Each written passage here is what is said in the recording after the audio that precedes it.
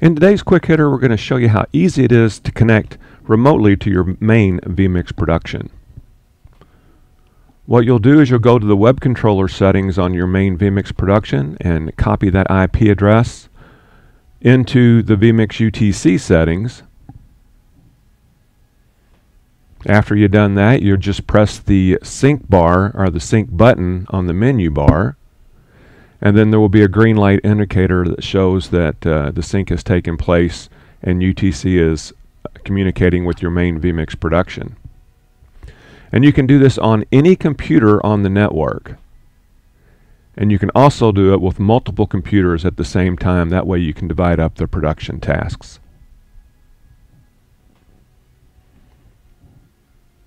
And this is just our main boxing vMix UTC interface, and now we're going to show you how to access the web controller settings from the main vMix production.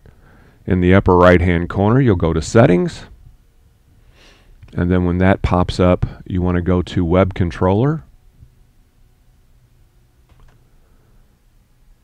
and then you're going to want to copy that IP address .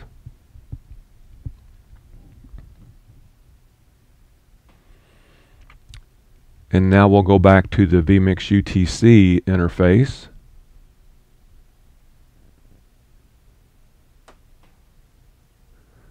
And we'll paste that in under settings where it says IP.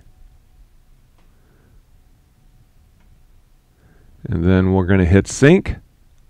And you can see that that light turns green, and that is showing that vMix UTC is now communicating with your main vMix production. And that light there also shows that you're online and that everything is good to go.